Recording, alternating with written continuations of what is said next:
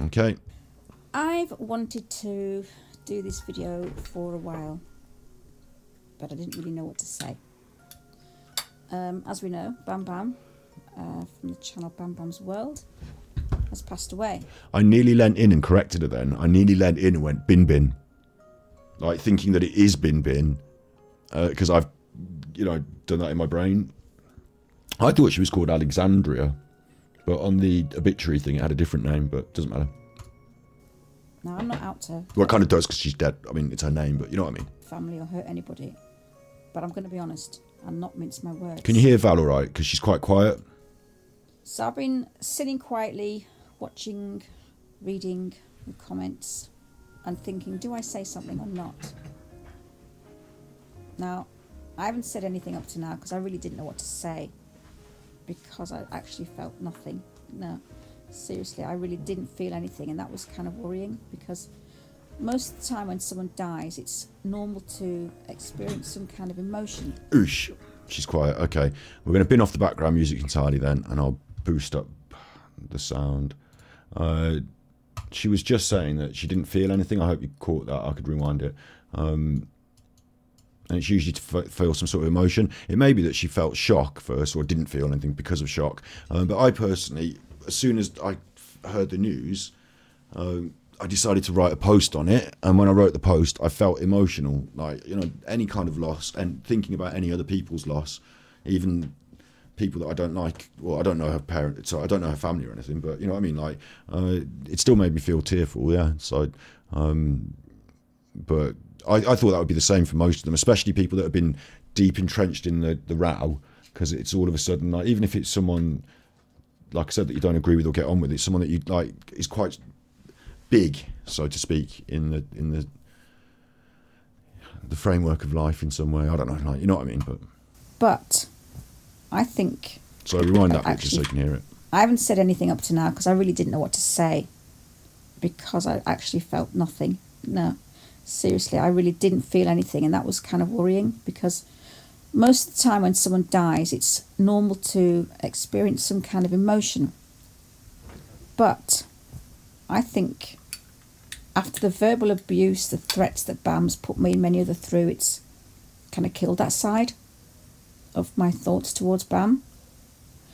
The only thoughts I tend to... True, I only had one stream that I listened to where she was abusing me, so if she didn't abuse me any further, I didn't listen to it. But they've had a lot longer, haven't they? They've had years of it, so... Have was like contradictory thoughts, and I really didn't know what was coming and going. So I left it until I knew exactly what I wanted to say. I also read some comments saying she was wonderful, and she had one of the most beautiful hearts, and she was a joy to listen to. I wouldn't go that far. See, the saying that you should never speak ill of the dead came to my mind. Yeah. Which, when I kind of looked into and wanted to sort of watch videos and what other people thought about that saying, I actually found out that it was first said in 600 BC. And then I worked that out and calculated it on my Google. That's over 2,000 years ago. I thought, wow, that is a bit outdated now, considering what the world we have today. See, back then they had no devices where millions of people can hear or read something within a split second. That's a really interesting point. Traditions do get outdated and we do just discard them when they become useless to us, or should. But I hadn't thought about it in that way. And I've made my point quite clear before this anyway, but I'll just quickly reiterate. I think don't speak ill of the dead doesn't mean ever, like never. Once they're dead, they get a free pass. But I do think that in the short term, it's probably just a little bit, well, I'll say classier, I guess. I'm not trying to be like high class, low class, working class or anything, but you know what I mean? Decorum. It's just a little bit more polite. Just sort of give it some space. And then you can wade in. And this is why we use the phrase too soon when we make jokes. When someone's like a public figure or something like that and people make a joke and you go, oh, too soon. Too soon. Like, there's never a time that it's too soon for humour, I think, but for outright malice, like, sometimes it does feel a little bit too soon. And whether you're right or wrong in that malice, it reflects back on you. Like, you end up looking like a bit of a bad chuffer if you're sort of hungrily gloating over someone's death. So I don't think that's the case here now, because like I said, I think there's been enough time for dust to settle so people can start talking. Personally, I'd do it after the funeral, but I don't know exactly when that is, and I'm not critiquing Val at all here. Of it being put out there all over the world. They didn't have the internet. They didn't have social media, no forums, no platforms to incite. I don't think Bam... I see your comment there. You don't realise what I'm saying. Your favourite comment was Bam was like Marmite. You either love her or hate her. But I don't think it's quite like that, because the reason Marmite used that slogan is a lot of people think they don't like Marmite. I don't like Marmite. It's actually an acquired taste. And it actually, like a lot of tastes, this is me being a bit fucking pedantic here, but a lot of tastes are acquired tastes because that's how we acquire taste. So the only real taste that you enjoy as a baby is sugar, and then everything else you sort of acquire. And there's a umami flavour in Marmite, there's beneficial vitamins, there's B12, so it's quite easy to acquire the taste. So when they say you either love it or you hate it, they create this dichotomy, and people say, well, I don't really like it, so I must hate it, or I don't know, I kind of like it, it's all right, I must love it. Like, and it pushes people from being just someone who thinks it's all right or considers tasting it, and then once you acquire the taste of it, you now love it. It's put a very strong emotional. So I don't even think that's true about Marmite, but but I don't even think it's true about Bam either, because I think everybody didn't like her, apart from a few nasty people who were like her, if that makes sense. You know, if you also were snide and venomous and, you know, banned from other chats, then you might fall into line with her. But I don't think there were that many people who really did like her. Only a few, and like a couple of naive ones, a couple of push-arounds and a couple of bitter people, but she didn't have a big crowd. Whereas the people that she offended and people that heard her talking and thought, I don't like this, was in great swathes. Like, great swathes. To hurt and to abuse and form groups. Is this video of the woods that we're watching, which I'm not really watching, but that video of the woods that we've got going on behind us, is that the Blair Witch Project? Is she saying she's... To defame and troll the innocent. And I doubt narcissists had even been invented back then. Isn't it time we scrapped that saying? Don't you think it's kind of outdated? And we should have the freedom to speak the truth of the dead. Yeah. When Bam Bam was alive, she was volatile, hateful. Bam Bam terrorised this community, and now she's passed. Does that mean we can never speak about her abuse ever again? No. Because of the saying? No, it means you can talk about it. Don't speak ill of the dead. No. Abusing people on a public forum, defaming, hurting, and pushing people into taking their lives, yeah? Is that good? That person made that decision to hurt people the time they spoke it. It's their responsibility. It's... To me, they lose respect, dead or alive. No, I kind of agree with that, yeah, but also the people that she spoke about answered back while she was alive. Like, the difference when someone's dead is that they can't, like, you know, she can't answer back now, so it's a one-way conversation, which is fine, I guess, but, like, you know, it's not like people didn't say what they thought back then either. Pain. In fact, I think more people will feel emboldened to speak out now because they're not scared of the threat of Bam, whereas before they might have kept quiet because they were scared of her. Not Val, obviously, but, you know, others. Having their wake can't be brushed under the carpet and suddenly, oh, they were such a lovely person. No, sorry. No. See, that saying may work in a close family environment where it stays, but that saying doesn't work in the public. Worldwide abuse, lies and hate for others. Inciting attacks, causing traumas and terrorising the vulnerable. No. Anyone spending years abusing people on the internet, it leaves a very traumatic, hateful and malicious legacy, is that the word, in their wake. This can't be ignored. Those who have been abused, not only by Bam. See, like, I agree, yeah, but I think there's almost like a social tipping point of, like, you do a bad crime, you go to prison, you're a bad chuffer, no one cares, you die, you know, no one cares. You do a Jimmy Savile, or, you know, you do a Hitler, and like, but Bam is really just some woman who, well, she was just some woman at home just ranting into a YouTube camera, like, not even a camera, like, you know, saying hateful things, yes, saying horrible things, yes, probably behind the scenes as well, which I'm not aware of, doing even more malicious and horrible things, yes, but to the wider community, to society, no one knew who she was or what she was doing, because it was within a very small niche, like, of particular people within a small niche of particular YouTube community. So I'm not saying they shouldn't speak about it and have their feelings and speak about it, not at all. But I'm also saying that there's like a social, I feel like there's like a social tipping point where someone has, like you said in chat about bad chuffer's a bad chuffer, like when someone's like a fully bad chuffer, like, and they sort of deserve this lack of respect after they die, or don't deserve respect after they die, there's some sort of social tipping point. I don't know if Bam's behaviour fits the criteria for the entire society social tipping point. I guess it depends who's listening to what you say as well, doesn't it? About where you're putting it and what you're saying. Like, to anyone that doesn't know what's going on, they might just walk into the room and say, oh, everyone's being quite mean about this woman who died. What did she do? She said some bad stuff about people. Oh, well, you know, I bet they're happy to be able to say what they think now. Like, and it's not a big deal, I guess. But anyway, no, we'll carry on. I'm not trying to defend Bam Bam there. I'm just saying, like, I appreciate what Val's saying about bad people don't deserve respect after they die. And I thought, in my mind, there was a sort of tipping point of how bad they are before wider society deems that. Like, if I went on, here's a good example.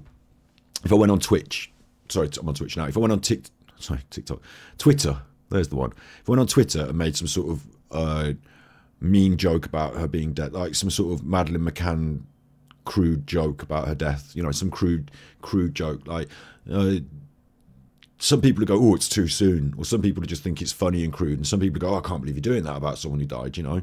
But if you did it about Hitler, or if you did it about like Mussolini, or, you know what I mean, someone who's like socially tipped that balance where you can joke about them because they're a horrible bad chuffer without anyone questioning it. Like, I don't know if Bam has found herself completely in that category for me to joke about in a public sphere on Twitter, for example, and not have some random people say, well, that's a bit, you know. So it's just weird. That's social. That's not my judgments. That's not my feelings and telling people what they should and shouldn't say. That's what I think society is like. But, for instance, but anyone who has since passed, victims need to talk about the abuse. Oh, you didn't agree with that? Okay, well, I'm not saying you did. You know, I'm just saying I agree that a bad chuffer is a bad chuffer, and that, like, if someone's bad, then you can talk about the bad things they did. Like, I'm just extrapolating ideas and thinking about them while Val's talking about this stuff. So she's brought up some interesting concepts. And in some way, I feel like I'm defending the position of don't speak ill of the dead, simply because when it first happened, I felt that you didn't, like, I was brought up to think and to not do anything negative, and, you know, let that dust settle, let the funeral happen, and then between your own circles and in the other spaces you can start talking, but to, like, let the family have their grieving sort of thing without tainting it by trying to start shouting my own opinion about stuff, like that. It was just like a time sort of buffer that I needed to respect. They need a place to share their experience. No one has the right to condemn those that were victimised. We all must be able to speak honestly of the dead, even if being honest means speaking ill, or the truth, however you see it. Survivors need to share the truth and heal. We can't expect the abused, the victims, to stay quiet. They need to acknowledge what's been happening and not be silenced by those who believe "don't speak ill of the dead" saying. If the abuser didn't respect people when they were alive, why should we respect them in their death? It's not that I'm trying to respect Bam Bam in her death, although a certain amount of respect I showed. You know, I said nice, kind words. I on the community post, I based, you know, it's copy and paste essentially, but it's the words of Sebastian Young, so it's not religious specifically, in case, you know, anyone had specific feelings about anything like that. It's just kind words, like a little short, you know, good luck, go off to heaven, enjoy yourself, like, sort of thing, yeah. But it's more for her family. You know, she's dead now. I don't expect her to have an opinion on what I say and do. Yeah, so why should I respect her? Like, after a funeral, in time, I'm sure people will say some quite disrespectful things. She obviously did in her life, I'm sure, that's fine. But it's the family, isn't it? It's the people who are grieving, the people, even on YouTube, there are people that felt they were friends of hers on her side. Like, they've just lost one. Do you know what I mean? So it's kind of not for me. Or for me, I don't think I should be there going, you've lost one. Fuck you. She was horrible. I'd just be like, nice about it. But so it's out of respect for other people, not Bam Bam. That's the point, I think. That's what I understand of it.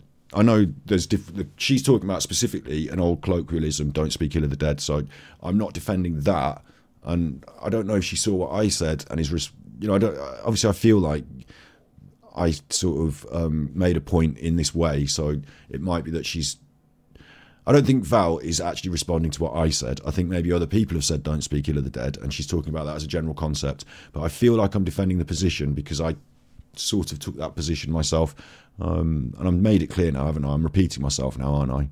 But yeah, at that point there, I think for me it's about respecting the other people, like I said, the people who might attend her funeral or look online or whatever in the wake of her death, rather than her herself. Dead saying, if the abuser didn't respect people when they were alive, why should we respect them in their death? I think we should just respect the living hurt by the abused. That's where my respect goes anyway. Yeah, I respect them too. See, no one is entirely good or bad, we know that. But Bam did a very bloody good, deliberate job of making people's lives as awful as she possibly could.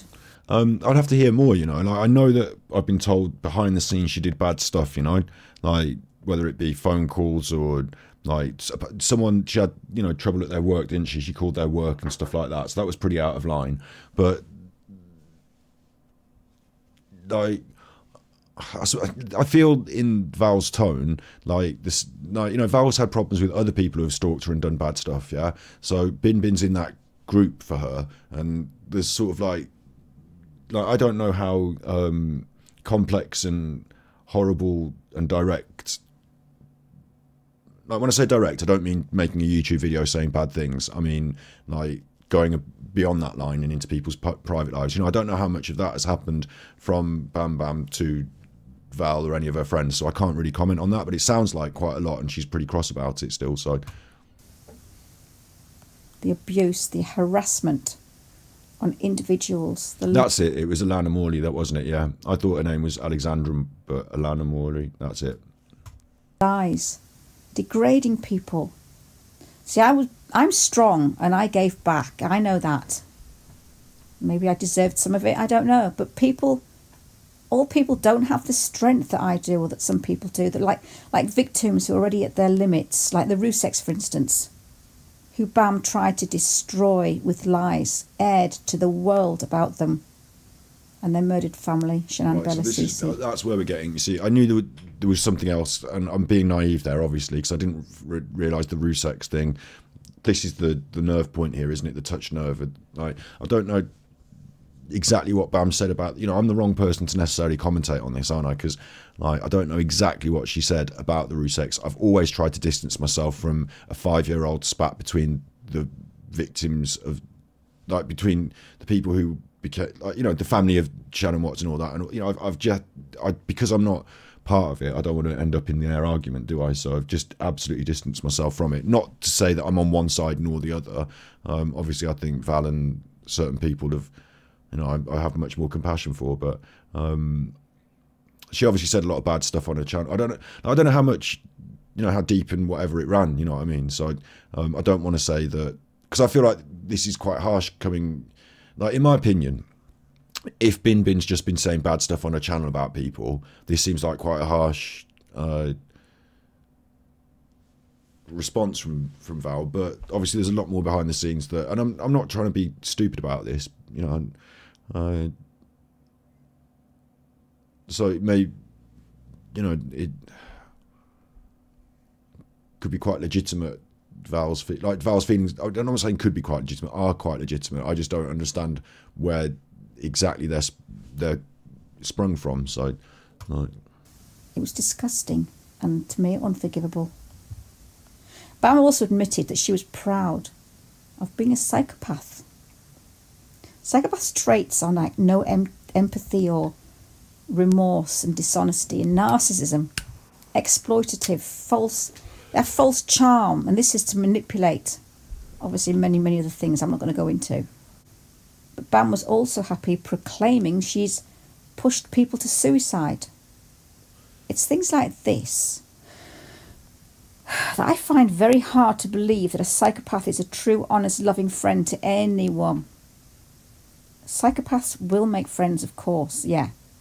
You know, they still will be liked and loved by anybody. It could be that she was, and she was just proclaiming it loudly to the world, or it could be that she was trying to scare people into thinking she was, so that they would be more frightened of her, because actually she was a bit more vulnerable. Like, one of the things that you don't know how to quite, you know, well, I just say what I think and it just comes out, eh? But Bam Bam seemed to be living, like, not a wonderful, extravagant lifestyle.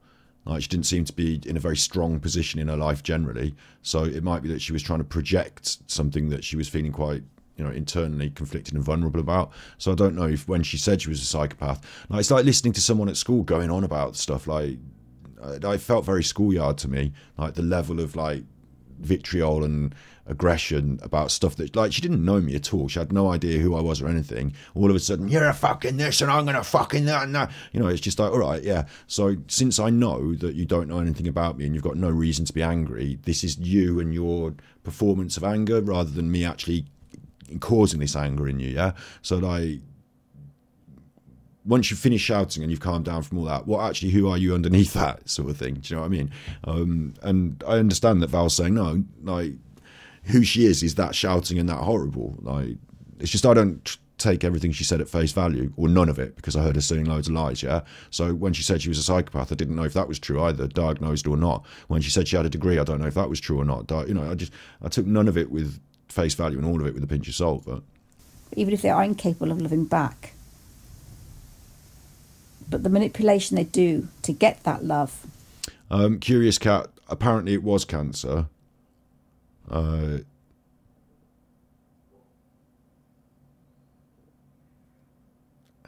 think she's been like this for 5 years on the internet, so I don't think it had progressed that far that early on, and she was at her worst earlier on. So no, they make you give them the love and supply back that they need. It's a one-way road, guys.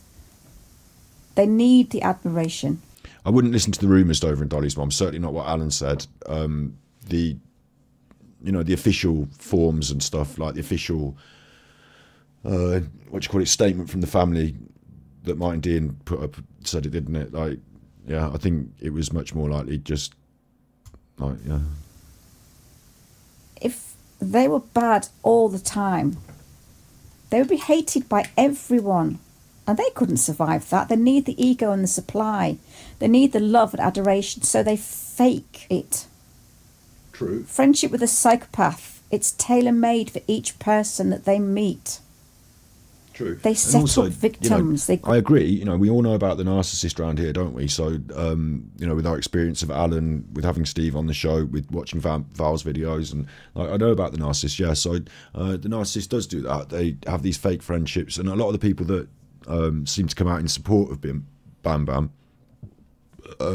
they seem to be quite naive people who are easily manipulated. So yeah. Room and manipulate with a goal of just to take advantage of them. It's all about them. They're charming, but most friendships are a prop for their own gain. For goodness sake, guys, you've got to understand, they will give the impression that their friendship is real, but you fail them in any way, and you are the next target to be obliterated. I've been there, got the t-shirt. The dynamic with a psychopath relationship is different with each person, guys. You've got to understand that. That's why the comments are so conflicting. Or either that was a case of birds of a feather stick together. I want to celebrate people. I want to celebrate the good in people. The life of those who deserve, who respect, you know? Not protect the ones that when they're alive they're abusers. And so what, we should never speak ill of the dead. Why? Because the dead can no longer hurt us. No, not true. Seriously, the trauma of verbal abuse leaves long-term symptoms, depression, anxiety, humiliation, and the worst cases of abuse, PTSD and much more. The pain that these abuses online, offline, it doesn't stop existing just because they're gone.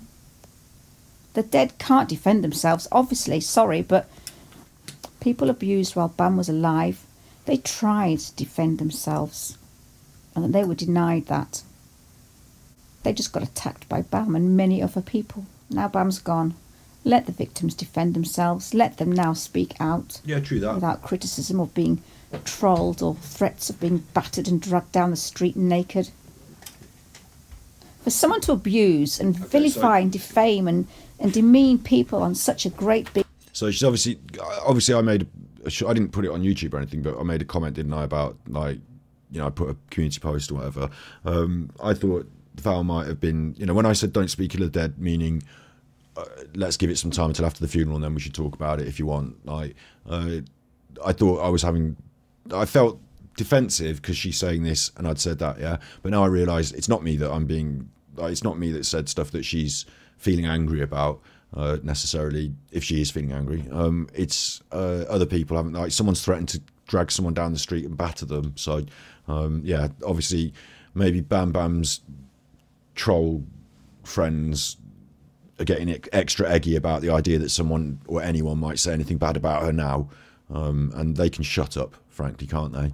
So, like, that is not for them to start trying to claim the throne of next Bam, is it? Like, they can just shut up and go away now. Like, bloody scale in front of thousands, like Bam did.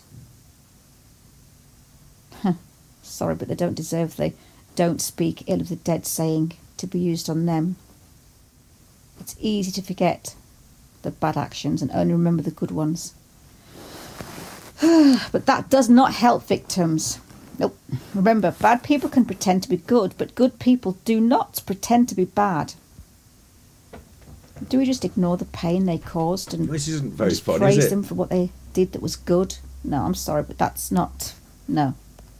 What I saw of Bam, I never saw any good. So, do I just stay stum and say nothing? No. If I think there's a lesson, if I think there's something we can learn, I'll speak out. So please don't ever shame anyone who needs to share their experience and speak the truth about the abuser, dead or alive. What, child molesters and serial killers, murderers? Is it okay to speak about them? Who decides who we can share the truth about after death? No one. Well, It depends on person. That's what we call a social construct. Again, like, there's like an unwritten social rule that this is how society works. Like, no one actually writes it down, but through everyone else's approval or disapproval, sort of public murmurings, you get to know where the lines are drawn. And some people don't quite, and there's a grey area. But, you know, is it too soon to make a joke about X, Y, Z? Like, you know, that's social decisions, isn't it? That's like, and society is a bit more different now because you've got the internet and all sorts. But, you know, you'll get pushback when you cross the line. You'll know it. Like, society decides en masse, sort of thing. The majority. The morals, probably. What, whether we speak up? My morals say, speak the truth, speak up, stand up for the victims living. That's why I felt that this video was needed. No matter how awful she was, I don't think today's the day for this. How our kids must feel. It's, well, I agree and disagree. I mean, like I said, we don't do Mother's Day very big in my house, so it doesn't feel like a very big day here. But I understand everyone else's feelings. Like, I don't think her kids would probably turn on Val's channel and listen to her. Like, I really don't. But I do appreciate what you're saying. It could have been saved till tomorrow, couldn't it? Or I don't know when her funeral is, but the day after her funeral would be like day one of the rest of, like, it's like you're giving it that grace period, haven't you? So I don't know if Val herself, like, thought carefully about, is it Mother's Day? Am I causing further pain in that way? Like, I don't know. Like I said, I don't know if it's necessarily on her shoulders to have to. If she feels like it's been long enough, and she's making a very clear point that if someone's been abusive, there's a victim, and so the victim has the right to talk. So don't shut them down with old colloquialisms like "we don't speak ill of the dead," because that's an old-fashioned way of shutting up people who need to voice their, like, they're still the victims, so they still get to speak. Yeah, like, it's like we shouldn't victim shame, we shouldn't victim blame, we shouldn't shut them down, we should, like, give them the microphone for their voice, sort of thing. So I get that. At the same time, it's like it's on a scales here, counterbalanced with everything I've been taught about politeness and decorum and behaviour, like drummed into me by reasonably good parenting, I think, in certain aspects, like and also society and social norms and values, and it's weighed against how bad has how bad has been Bam Bam been, and how important are the victims. Like, obviously they're enshrined in this, like, victims' testimony from abuse is enshrined in a sort of holy bubble, isn't it, where you can't say how important it is. It's super important, it always goes on the top, but this is the scales, so that's happening, and I can't help it. I'm a human being, I've got those scales going on. So why do we take so much issue with criticism of the dead, but we have no problem at all with criticising the living? I'm sorry, but death is not a get out of accountability clause. It's hard trying to find a way to remain true to your experience. I can answer that as well. No, it's not a get out of accountability clause. And we don't always feel so bad about talking about it, like about saying the things, but what we feel bad about is the perception in society of how tactless, or I don't know what the word is. Maybe I'm not posh enough to know the right words, but there's a, I keep using the word decorum because I think it's just kind of the right word. Like, what would the Queen do? It's a politeness thing. It's amongst, like, if it was just us, just, having a little bottle of wine and just chatting about, oh my God, she's died. Oh, do you remember when she did this? And can you believe that? Like, speak ill of the dead all you like, but go out into the pub and say it to everyone. Ding, ding, ding. Here's a speech about Bam. Right, this, and this. It's different, isn't it?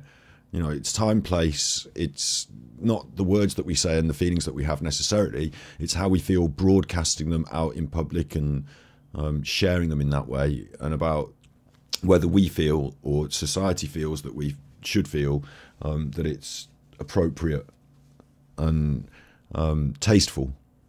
Sensitive to others, yeah. Opening up about how that person hurt you, obviously it's not going to be well received by loads. Big up Rainbow Taro. We all have our own opinions. So, please share yours in the comments. And any trolls or ignorant, rude comments, I'll be removing them. And also harassing people and saying, oh, she did this when she was alive and she was good at this and she did that for you. And no, it doesn't work with me. It doesn't work at all. Ted Bundy, what?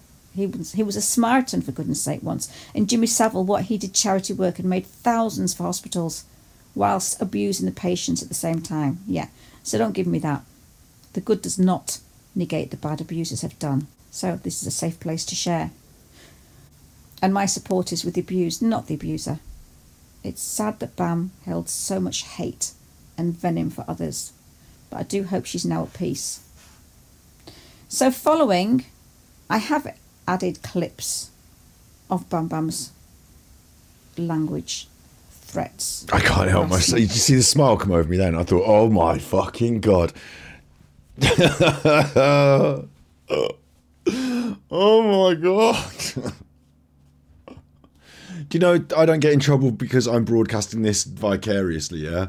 I'm allowed to broadcast this and have all of the thoughts and feelings that I have and just listen to what she's got to put on her video. I'm not casting big, heavy judgments on Val. I'm not casting judgments on people who feel they're victim or are victims and want to say things in their way. I'm not really casting much judgment at all. The judgment I have about Speak Ill of the Dead is upon me, what I should do, how I feel about it. When I see other people behaving in different ways, I might, secretly, internally judge them against my values, against my morals. I might judge them against that, but I'm not going to go out there and say, right, you failed the judgment, you have to behave differently. It's just, I'll behave how I want, you behave how you want. That's how it is, isn't it? So, like, the end of the video is not nice to watch. What I've got to see some of it. I've got to see some of it. I mean, it's going to make me laugh in a way. Defamation. I mean, I've got a whole, I don't know how long of recording of it. Like, she went on and on. I couldn't record it all, but I've got a whole recording of Bam somewhere on one of my hard drives. Obviously, I won't need it now, will I? Because, like, there's not going to be any police action against her now, but I might save it just for fun. Like, she was going eggy about me. Like, volatile language, but If you don't want to watch it, don't. Turn it off. But I'm not pushing it under the carpet. Those of you that think Bam was a good person, watch the next section and you make your mind up. And if you still think she's a good person after watching this, take a look at yourself. Yeah, I saw the other channel. Thanks for watching. Yeah. You've got no idea how venomous and evil I can get. I mean, that exactly sounds... It's not exactly like her voice. You don't have to voice change it now, do you? Because she's died, I think. But psychopath, put my back against the wall and I'll... But it's pretty much how she sounds, isn't it? Probably kill you. I'll rip your kid to fucking pieces. That's one of the famous ones. But is your daughter starting to show signs of being a little whore like you? Yeah, that's... Yeah, I don't need to hear all this. Like, I can imagine it all in my head. You're right, I don't need to... Like, I've heard all this so many times, other places, other videos, you know, jumping in and out here and there. Like, I know, I could do you an 8-hour stream of this myself without any prompting, just reel it off. I'd have to get probably drunk in order to keep it running, but I could run my mouth with just horrible, like, it's not a skill. I've done that twice. Or you're going to be meeting me in real life, and that's not a threat, it's a That's what she said about me as well. fucking promise. She's going to send people around my house, and the police, she got all friends in the police, and they were all coming and all that. But yeah, that was like, you know, it was like Alan, she had a script, didn't she, that she used to get into and rattle off. I'm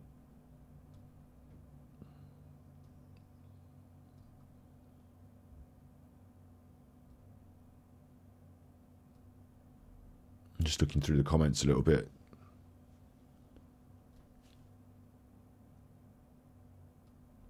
Everyone's being fairly placid in the comments, you know, saying things along the lines of "I agree" or "She was bad, now she's gone." Like, you know, couple of people are picking out a couple of, you know, particular things she said, but that's fair enough as well, isn't it?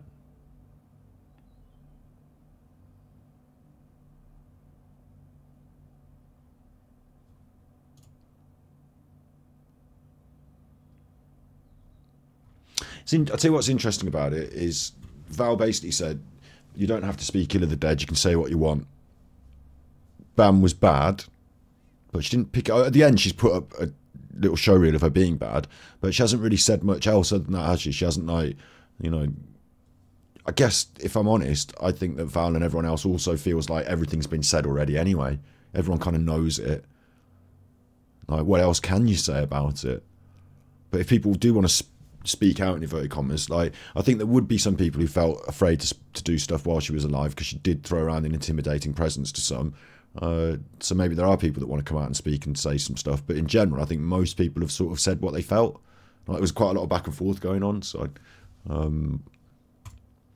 next, we've got Simcast. More than a woman, more than a lover, more than a woman. And I'm sorry about everyone in chat who's missing their moms or whatever. Like, you know, yeah, I don't want to make a big sort of, like, you know, emotional thing of it. To me, it's just like a Sunday stream, really, and it just happens to be a day where you're supposed to buy cards and do stuff, but our family doesn't really do a big thing of it, so yeah. Just two days basically, and she's actually coming back later to pick up the rest of her stuff, and by the time I post this or publish this podcast, she would have gone back home.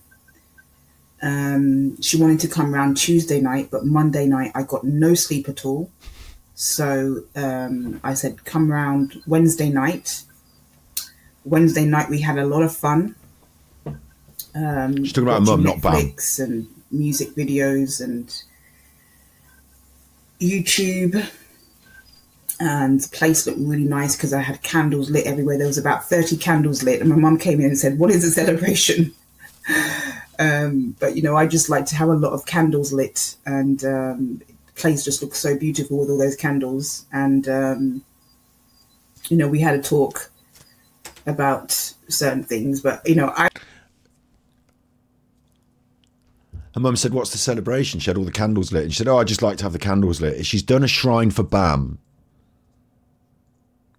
She feels devastated that Bam died, and she's got a massive shrine to Bam. All the candles. You shouldn't have them on while you're out.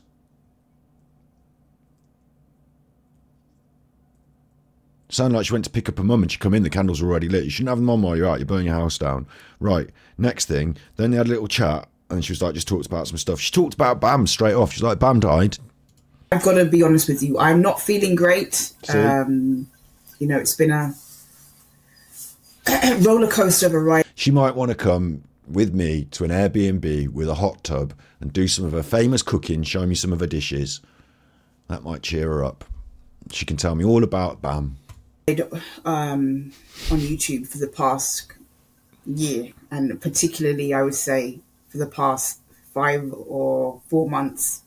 So, there's a lot of mixed emotions in me, and I've been emotional. And some people have, asked me or questioned, did I like Bam? Yes, you did.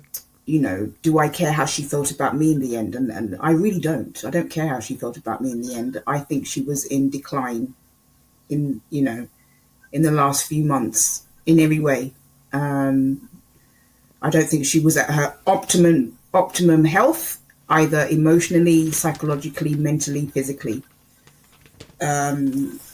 And I think that she took whatever was going on inside of her, I think she took it out on other people. So I really didn't like that side of her. I didn't like her in the end. So I really don't care how she... That's interesting. She said in the last few months. I mean, I've only heard of her in the last year since I started following Alan. And it only picked up for me, I suppose, like when you think about it, like when did she do that stream where she was talking about me? It was when Alan was doing the AD. It was around then, wasn't it? So... Like it only for me I only poked my head around the corner and heard us poke my head around the door on that day, sort of I suppose 6, 9, 8, 7 months ago, yeah. So like maybe she was feeling effects of whatever. But from what I understand, listening to other people and listening to the clips and everything they've said, she was like that the whole time for 5 years. But Simcast is saying she was worse towards the end, maybe. Thought about me in the end. Doesn't matter now. Anyway, I liked the version of her that I met or that I was introduced to, that I got to know initially. That version of her was nice. Yeah. But she turned into, she really, really, as far as I'm concerned, and I maintain that in the last few months, she got really short-tempered with people. She got more extreme in her behavior. She was talking pure fantasy about certain things. AD's going to get compensation. And she would say things as if they were fact because she wanted to believe them. Emma Kenny is trying to take my content. She said to me once that JC and Salty were trying to take my content, and basically the Claire Morgan thing was her thing and she didn't want anyone else talking about it. Yeah, but that would have been a while. That would have been a while ago, though, wouldn't it?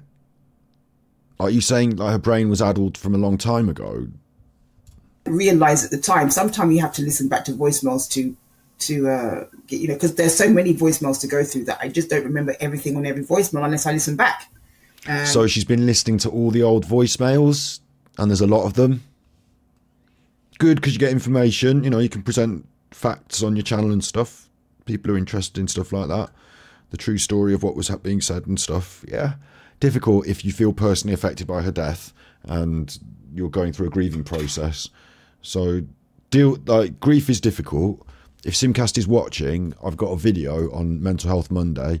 So it's difficult to find Mental Health Monday because there's loads of videos called Mental Health Monday on the internet. But go to Super Chuffer. No, I'll just shrink my face. Go to Super Chuffer and then scroll down, and there's Super Chuffer channels there. It's this one with the sad face, look, Mental Health Monday. And then on here there's videos, and there's one specifically about grief. It was one of my first ones that I did, down here with a little picture of a sad monkeys.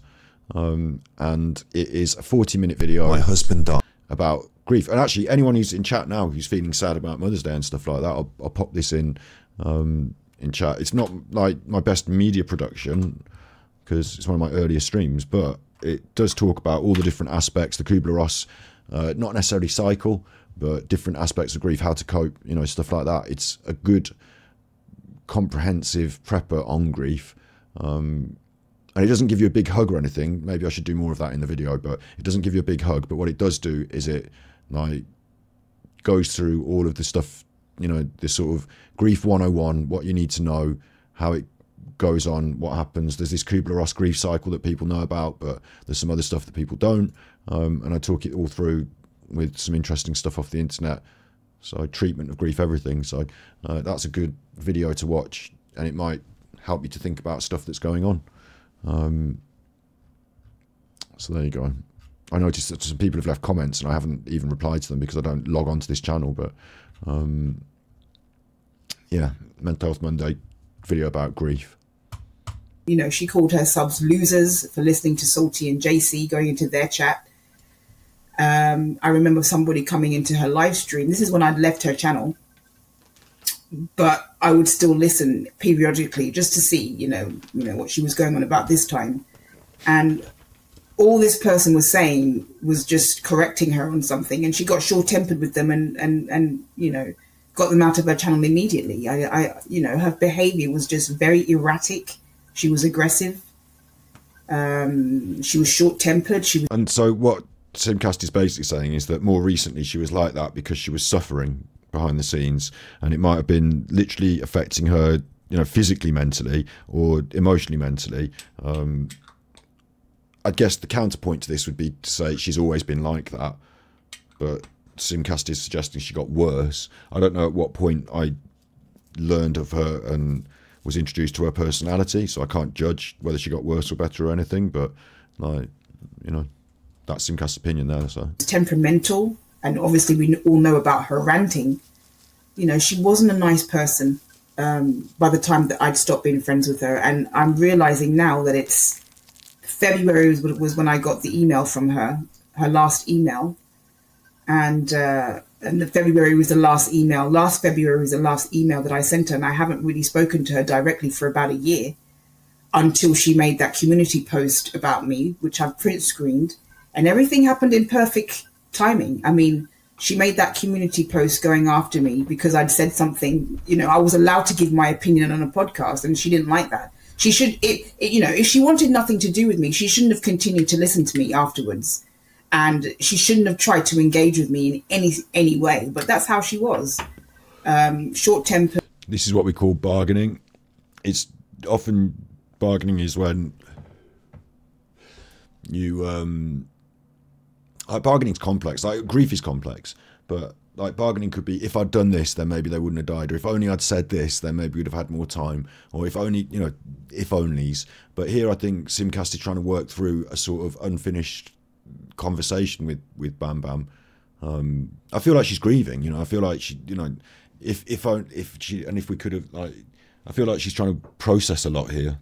And maybe listening to the voicemails is what she needs. You know, when you're grieving, often someone else telling you what you should and shouldn't do is probably not. You know, you need to listen to your heart a bit, but you also need to be able to take a step back and look at things from the outside and say, is this really helpful to me? You know, 10 minutes of this, then a half-hour dog walk, or, you know, 20 minutes of this, looking into the sadness and the void. But now I need to try and change my mind, distract myself. And I mean, for a lot of you in chat that have been dealing with stuff like Mother's Day might be a reminder, but if you spend your whole day sort of, you know, staring into the sadness and thinking about all the past and all that, like, it's not, I'm not saying you don't have that, but it's about balance. So what is good when you're dealing with things like this, mental health wise, is to say, I'm feeling these things, they're real, of course I'm going to feel them, so I'm going to allow myself to feel them, but I'm going to put a little bit of a timer on, and I'm not going to want to do this the whole day if I can. So I'm going to sort of mentally say to myself, I'm allowed it, but like 10 minutes of this, then let's try and change our mind. And changing your mind is very difficult. Like, your thoughts, feelings, and your actions, your behaviors are all linked in a triangle. So mind and thoughts is very difficult. Feelings go with that. So I might need to change my actions and my behaviors. So I don't know, you might get out the old photo album and have a look, might even have a cry, and then you might close the photo album and go out into a different room, go to a, you know, put on a film, play a piano, go for a dog. I always like going for a dog walk personally, because it physically clears like, you know, the air, that I have to look around, and before you know it, you're not fully concentrating on the thing that made you sad or makes you sad, or is something that you can deal with again in the future and get out and unpack and put away a bit, you know, sometimes, and process. But you don't have to carry it all as a constant burden. Sometimes you can just be a human being in the moment instead, and that moment doesn't have to be reflecting on the past. So you're allowed that too, and you shouldn't beat yourself up about that at all. So the process of grief involves that, like, going away and coming back to the difficult thing. And sometimes with distance and time it becomes easier. Sometimes it's not. Sometimes something might trigger it. And, like, you know, when something triggers grief, it's not like, I'm not saying, right, that's triggered your grief, right, immediately start distracting yourself. Go for a walk now. Stop it. I'm not saying that. I'm saying you're allowed it. You're allowed, like, you should feel it. These are natural human emotions. But the problem that we have as humans, especially, you know, flawed humans that we are, is that it sort of overwhelms us and then we can't climb out of it. So it's like, you're allowed to jump in the pool, but you also need to make sure you've prepared the steps and the little, you know, way to get out the pool before you jump in, because it's going to be difficult. You're going to be swimming in the grief, but you've said to yourself, this timer is going to go off and I'm going to go and walk the dog and I'm going to cook the dinner and I'm going to do these things that are like mechanical, physical actions that I have to sort of force myself to do. But in the process, it changes the way you're thinking, therefore the way you're feeling about certain things, and you can get, you know, you can deal with things because you're human. You can deal with things.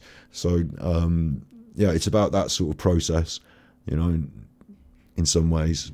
Yeah, I think I've made a good analogy there anyway. So I worry about Simcast a little bit because I feel like she's definitely feeling grief here, and she's sort of explaining it as she's talking. So another thing that I would say is, I'm probably not the best person for this because, like, who the fuck am I? But if she ever wanted to talk to me, not on a stream, she can reach out to me in Discord or in a comment or something, and I can send her an email, and you know, I'm not going to have, she doesn't have to give her my phone number. Like, she doesn't have to have my phone number, or I don't have to have hers. You know what I mean? But we could talk on a Discord call or something if she wanted.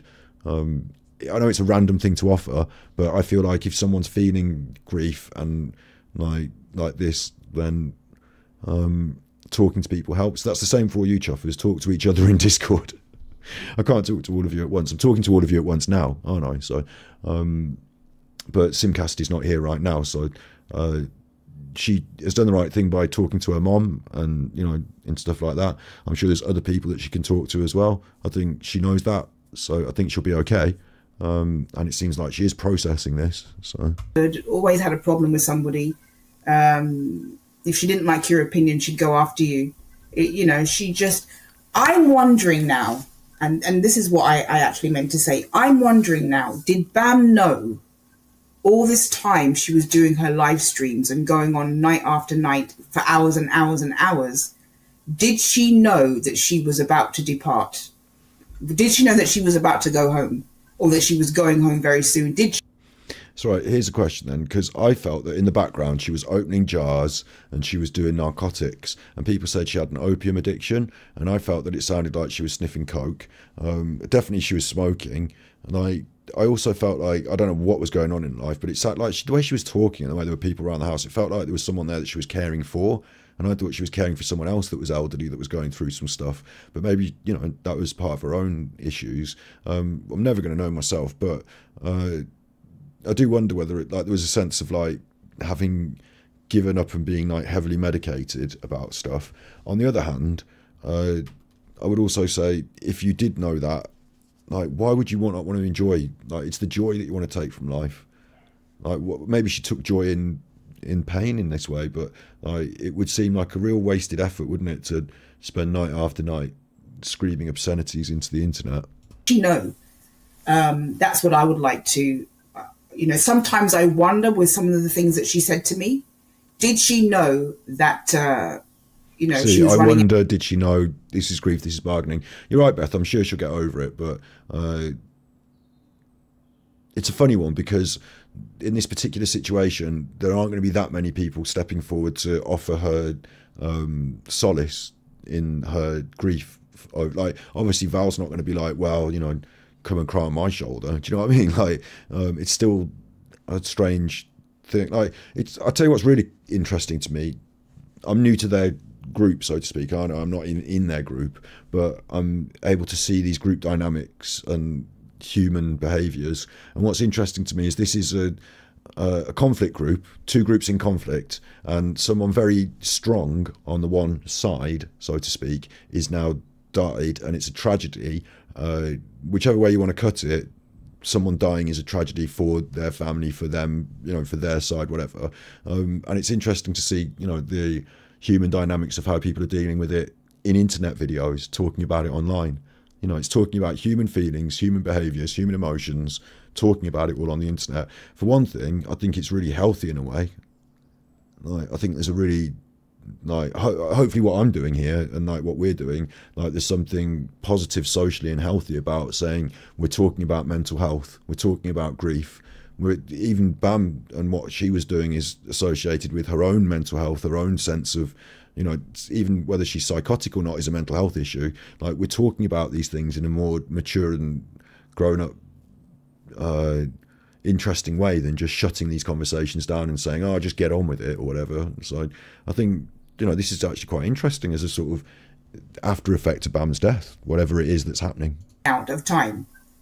That's what I wonder, because I had a teacher like that. I had a teacher that didn't like me. I once did something very stupid. I left my bag on the stairs when I was about 11, when I was going to school. It was a wide staircase, really wide.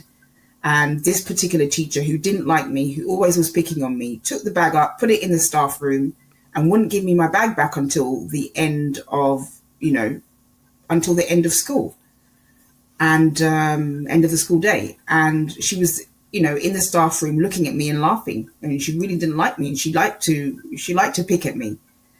And about 6 months after that, I found out that she wasn't very well, came to school, saw her in a wheelchair, and that was basically the end of her. I remember standing in front of her and looking. Simcast has magic power. God protects her. So when someone fucks with her, they die. This happened to me once. I've got magic power. God protects me. Sound like a nut. I tell this story. It's funny. Once when I was quite young, I was only like 18 or 19.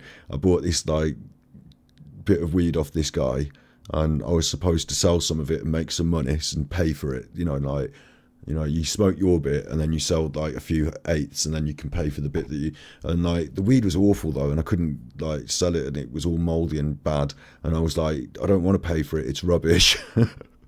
So we had this problem, didn't we? And this guy got another guy who was bigger to come and like scare me up at college. And I had my little car, my little Rover Metro, and I was like, I'm not getting out of the fucking car. You can fuck off.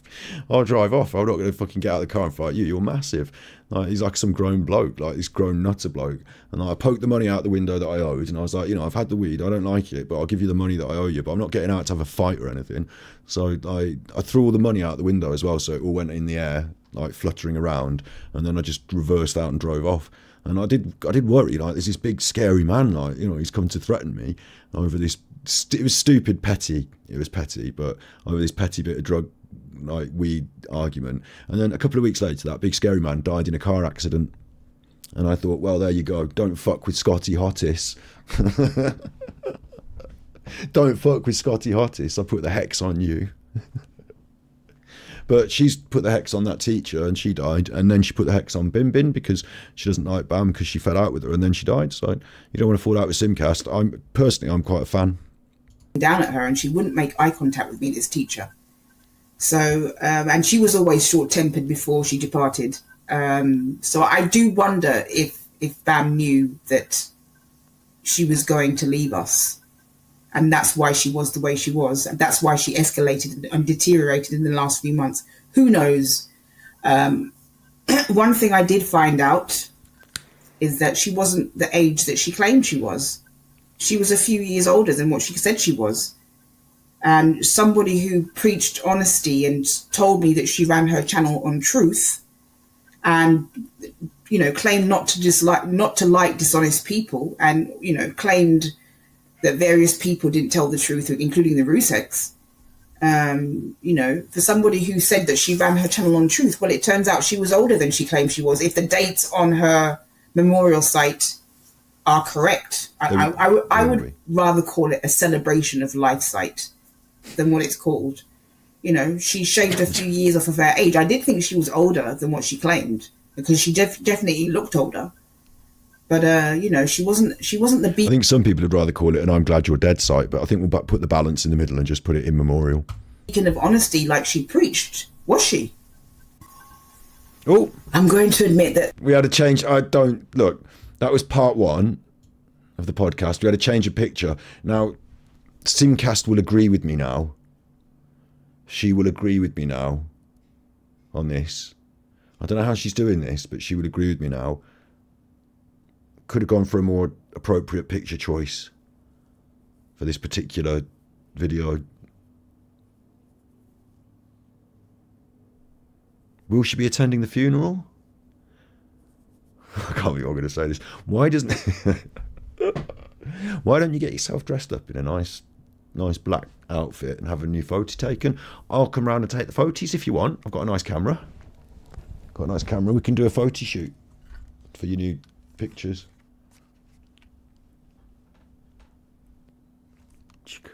You can do one of your nice dinners. Brown bikini, hot tub, Nicole Kessinger, we're away. There's you go. You see, someone's posted the Nicole Kessinger in the chat before I could say it. How did that picture of me and all the ladies get as a meme? I mean, how did you get that? Did I put that on? I need to get one of my head doing this. Anyway, look. I'm going to find this part of the podcast a bit challenging to record because I am going through so many different emotions. I can feel it. I mean, we've got the grief over Bam, we've got the anger, we've got the unresolved issues, we've got the was she, did she, how could she, we've got the fried chicken, which is quite a yum yum.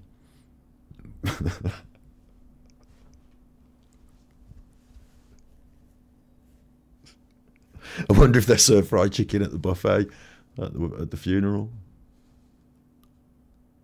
I went to a funeral, right, a family funeral a little while ago, and like the buffet they had was absolutely phenomenal. I've never seen a buffet like it. Obviously vegan, so I didn't eat all the stuff, but like these days it's not sausage rolls anymore. I mean, the lady that had, you know, her funeral, she was a classy lady, I'll tell you that. She was a classy lady. And I think it was quite right that she had a phenomenal buffet. Phenomenal. It looked like Michelin-starred little cakes and all sorts, like, phenomenal. Sorry, get back to this. A few secrets, and she actually did tell me on quite a few occasions that she didn't feel well. And she said she'd bounce back, but I wish I had known more at the time. Maybe she did know. I wish I had known more at the time, but I just thought she had the flu or something. And it was more than that. She also told me, you know, about her marriage and how it wasn't all that great and how she had... I'm not going to like pick every point apart when she says about this, but I'm going to just mark it here and then, you know that I've said it, is I feel very strongly Simcast is trying to put across that Bam knew she was poorly before she told anyone and that her behaviour is in some way to be...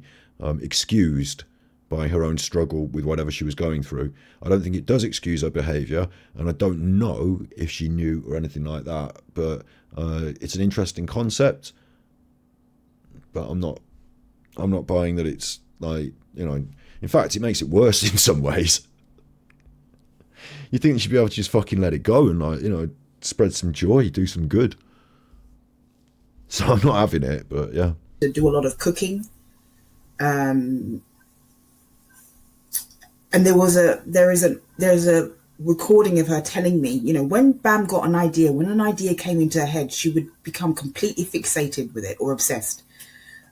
She wanted me to do a video, and she's telling me, get that video up straight away, get it up fast. And she goes through a list of tags that she wants me to put under this particular video that she wants me to put up.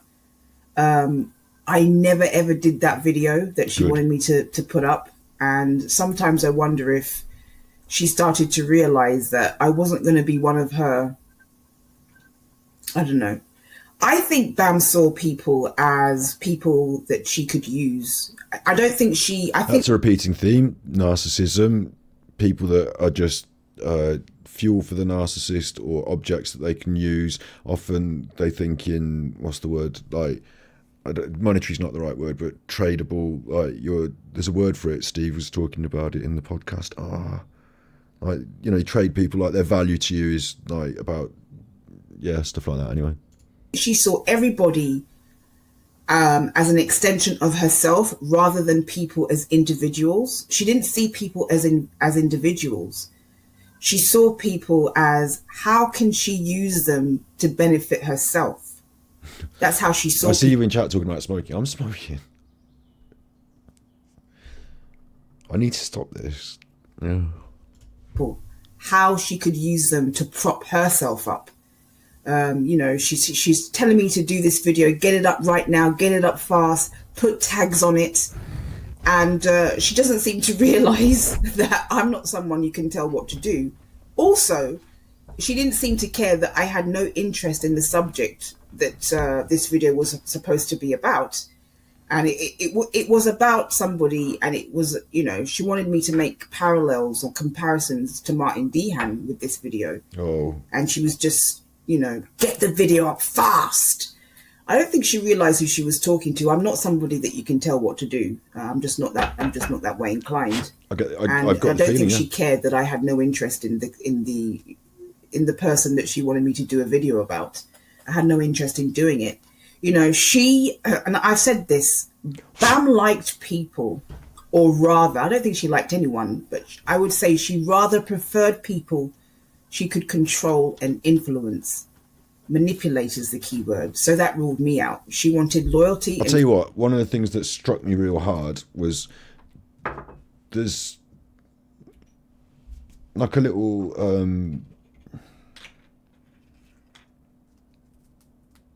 what am I trying to say? Like when I first went into her chat and she was talking about me, yeah, like by calling her out directly and by disarming anything that she said by saying, no, absolutely, I could, like, first of all, I was like, you're right, I'll come on the stream then and I'll just talk to her, you know, and then, like by not being easy to manipulate or push around, yeah, I think it enraged her. You know, it's like a narcissist does. They recognise people who are vulnerable to their stuff, and they also recognise people, and it infuriates them, who call them out, see them for what they are, and just don't give a shit and aren't scared. Like, that infuriates them even more because it's like they haven't got any power at all. So yeah, I felt that as well. Yeah, complete devotion and someone she could use. I was no longer useful to her for these reasons, because I'm opinionated, because I'm independent-minded. Because I'm not somebody that she could control. And I realize now that she was watching my interactions with others. You know, she read everything. She read comments. You know, she would pretend that she wasn't reading comments and pretending that she wasn't watching your content, but she was. She was reading comments, and she was watching you all the time, and she was watching me all the time, and she was watching my interactions with EK. For some reason, I never saw the live streams or heard the live streams that she did about EK. Or me, as a matter of fact. I knew nothing about those. I don't know how I missed those. I would periodically, even when I left the channel, after I left the channel, like I said, I would periodically listen just to see if she changed or, you know, what she was talking about this time. But I never heard the live streams that she did about EK. EK and I got along. Why does everyone have fucking code names in the Kramer world? Who's EK? Kessinger?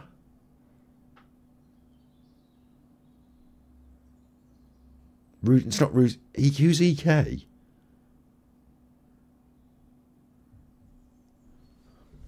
Very well. We were very similar minded, and we had differing opinions to Bam, and I don't think she liked that. I also gave I also gave EK quite a lot of attention, and I would pin her comments. Bam would come to my channel and she would write something about Claire Morgan, and you know what her language is like, and it would be like who's Emma Kenny? This is Emma Kenny was stealing her stuff.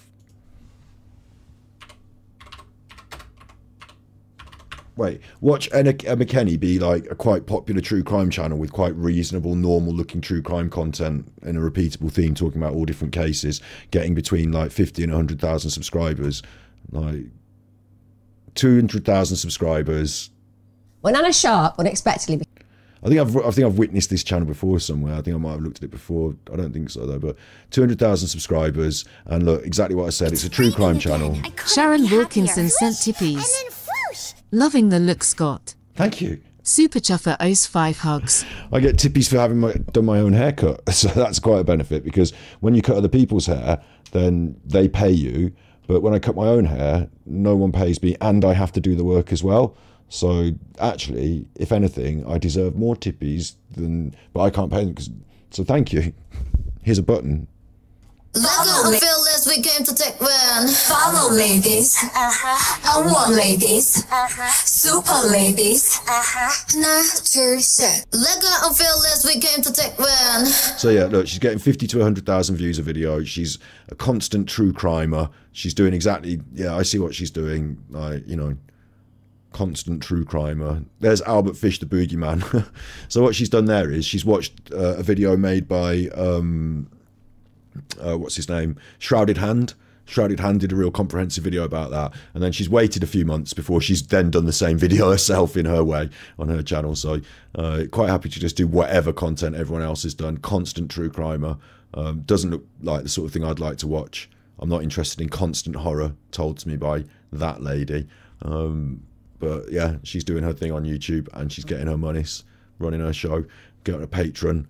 Like, it doesn't appeal to me, but I can see why Bin Bin's really sort of angry and jealous about it. A lot of these crime channels like kind of feel like they feel like they are this, and they're not. You know, like the way you get to do this is the way that what's her name, Cheesy True Crime, and also Laura Crime Analyst do, which is just to not talk to anybody that doesn't further you. Like, they don't get into, I guarantee this woman doesn't get into any back and forth on the internet with who said what about anybody or any shit like that. I guarantee she's just out there ravaging for content, getting the scripts. She's probably got someone helping her write the scripts these days with these numbers, like, and this consistency of upload. Like, you know, get the scripts together, bang them out, get the scripts together, bang them out. Does she edit it herself even? Like, you don't have to. I'm not saying it's a bad thing. I would think at this level you should probably start farming out the editing as well, because then you can just start banging them out every 3 days like she does. And there's enough horror in the world to be able to talk about something horrific every 3 days, yeah? So, that's who that is.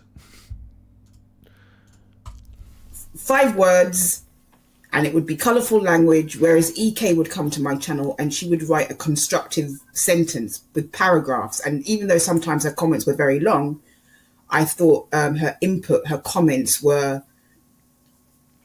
well executed and well articulated, you know, her opinions. And so I would pin a lot of EK's comments, and I don't think Bam like the fact that I would pin EK's comments over hers. And I think that was the start of her dislike of EK. That's my personal opinion. I don't know. Personally, I just take an instant dislike to that sort of stuff, because I see it, like quite a lot of people do, as a sort of tragedy porn, like sort of style of content creation. Like, you know, the thumbnails, the presentation of it, the sort of repeated banging of the set, like banging out a similar video every 3 days, like that. Like, like, it just feels like there's some soulless. I haven't even watched us talking. I'm just judging it on the way it's presented to me on, you know, and like that. It just seems like there's some. Well, anyway, yeah. You know, she would try and tell people what to do with their channels. As far as I know, EK told me that Bam tried to get her to take down a tribute video she'd done of Shanann. And you know, she was a very controlling person. But if you have, I think, so I take it back. Maybe Emma Kenny does go into people's comments and talk about what other people said. Is allowed to say the type of relationship they had with Bam one-on-one. Talking to Bam one-on-one was very, very different to listening to her long live streams. One-on-one, she was kind, she was funny, she was a good listener. She was revealing. She told you a lot about herself. Now I know what she was doing behind the scenes. I'm glad that I actually never phoned her all our correspondences offline were done by email or voicemail. All of them. None was done by phone. But I have a voicemail of her saying to me, you should know, she wanted me to ring her. She was always wanting me to ring her. Now I know what she was doing with recordings. I'm glad that I never rang her, but she would tell me that she wanted me to ring her. She would say, you know, you should ring me. She's a psychologist and TV presenter. She doesn't present like that on a YouTube channel, look. It looks like she's one of these, like, sitting in a room talking about another horrible case every other day. Gore porn YouTuber. That's what it looks like to me. I'm not misjudging that. That's what it looks like to me. Like, she might well be a psychologist, but the way she's presented her channel and her content here, like, the thumbnails are always of pictures of people who had died, and it's just her sitting in a room talking about it, and there's loads of it, and it's every other day, and the titles are things like Unheard Screams, A Stolen Innocence, The Icebox Killer, The Silent Predator, Killed and Eaten, Burnt Alive. Like, hello? If she's a psychologist, she knows psychologically what she's doing there, and it's putting me off. So that's my feelings. Never did. I also never used an email that had my full name. I've got 2 emails. I've got one with my full name, and I've got one with my business name and my first name, and that's it, but not my full name. I never completely trusted her for some strange reason.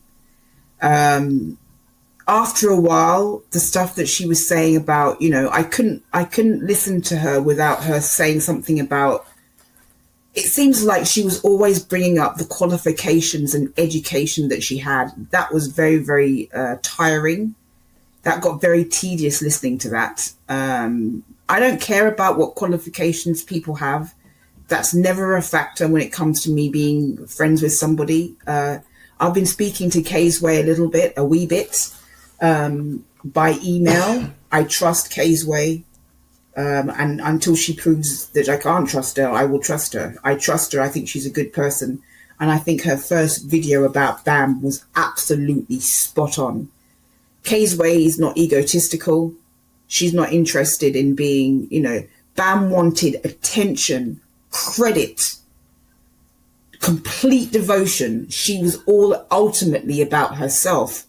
You know, there is a talk of BAM raising money for Kaysway and raising money for people and helping people with their animals. And I see what you're saying there. Emma Kenny's qualified to talk about true crime. I guess, I don't know, like, what qualification you need to talk about true crime other than, I suppose, criminology, forensic psychology maybe.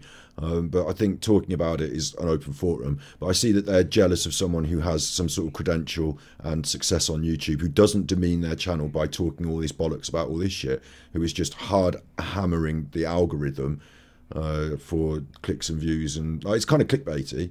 Like, she knows what she's doing. I see it as being quite tacky when you're dealing with death and murder and stuff like that. I'm allowed to have my feelings. Everyone's allowed to have theirs, I guess.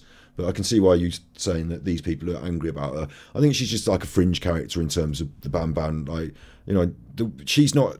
What you can see on her channel is she's not involved herself in all of that by making videos about what Bam said, about this said or that said. She's just done every 3 days another video about another murder, about another video about another murder. Let me just pick a random one. One night in March 1995, a US teenager walked a short distance home from her boyfriend's house. It was a journey that she'd never complete. I mean, she might have the... it's an hour long. Like, I don't understand how she's got the time to write all these scripts at this length, but she might be a decent script writer and stuff like that. You know, she's definitely doing this emotional, like, you know, I do this a bit myself in content when I'm dealing with this sort of stuff as well. So, like, but it feels the present. I don't. Do you know what I mean? Like, oh, anyway. Her body was found the next day, a short distance from her home. Over a quarter of a century later, her brutal murder remains unsolved. This is the story of a horrific crime that not only took a young girl's life full of promise. Yeah, what we're doing is we're sensationalising and horrifying, and like, that's exactly the thing that I said it was. So, like, it's just a slight tone to it that I don't quite vibe with myself, and all this stuff, all these thumbnails like this, and these Like what we've done now is what's happened now, right? The latest stuff you can see is because YouTube now picks up on things like in the previous.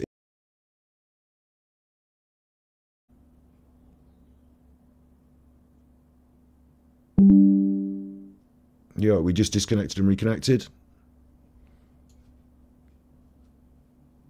We should still be running. Are we still running? We're back. You're saying we're back, okay. I was just basically saying it's a bit like the sun, whereas in the past she wasn't able to put these comments. In the past she put things like in the actual title, stabbed and Reservoir Dogs murder and all this, like the sun. Now she can't because YouTube demonetizes it, so she started putting it in the thumbnail instead. Tortured for months, monster parents, horror tale. Like, it's making true crime into a more sensationalist, horrifying thing.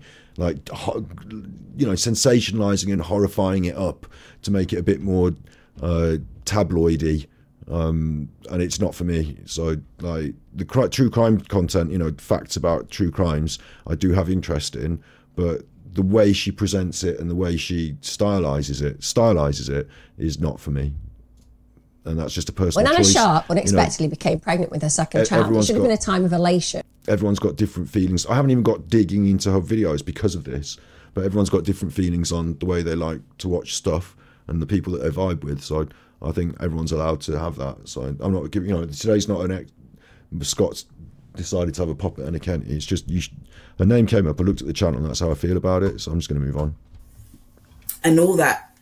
And I personally know, because the conversations that we have, yes, she did help people, but she would often resent helping somebody in the end, especially if that person took attention away from her. Bam was all ultimately about herself and, you know, getting attention, getting credit. She wanted credit for contacting the press over the paywall photos. She constantly wanted acknowledgement. You could not, her ego was never fed, never. And so that was one of the reasons why I decided not to be involved with her channel after a certain time. And, you know, I've got mixed emotions. Part of me, you know, I want to say, you know, to her family and to her daughter, she loved her kids. She loved her family.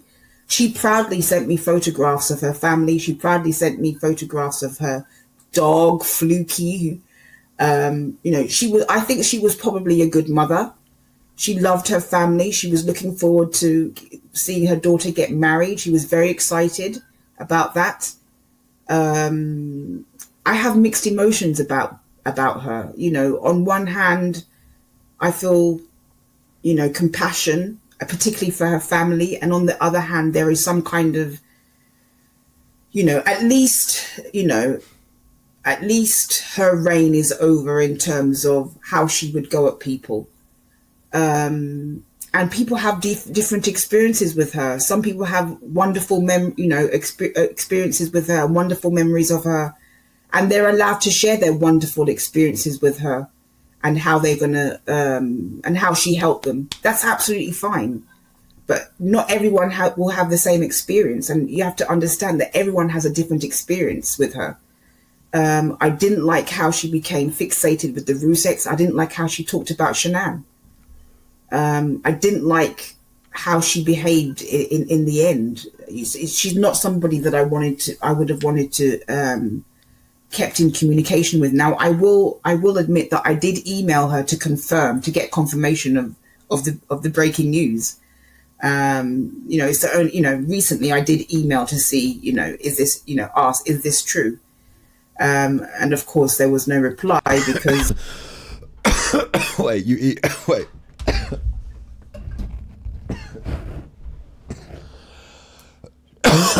God, that pipe is better than strong, in it. Fuck. I fucked myself up smoking from the vaporizer now. Oh, yeah. I just thought it's nearly finished, so I just took a big one of it and took it back. And I was like, whoa. You said, Simcast just said, right? Simcast just said that she sent to confirm whether Bam had died. She sent her an email, and Presumably it said like, "Hi, have you died?"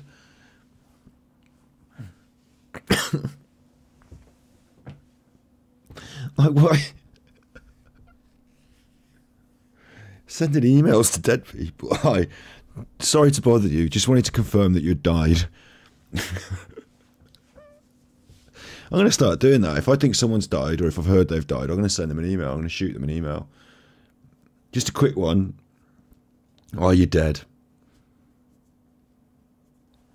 Do you have to reply? Do you have to write anything else? There's no point in writing out a big thing. And then at the end, also, like, there's no point in like, sorry, nice to see you, doing this. I just wanted to tell you about this and that, you know. And then, by the way, are you dead? You don't put it at the bottom because otherwise you've wasted all that email, yeah? And like, if they don't reply, you consider them dead. It's a simple system. They would. It's a serious thing, so they'll reply if they're not dead. Just bizarre. Thought to get confirmation, I'm just going to send her an email. You know, she can't reply. But, you know, I didn't want to have any intimacy with her after a certain time. I knew that something was going on with her, and I knew she was turning. Turning? Turning? Did she become a zombie? Too soon, too soon. When I did the joke with the Ouija board, too soon, too soon. Is she becoming a zombie? She's turning. You have to chop her head off then, don't you, or some shit? What do you do? I can't remember what you have to do.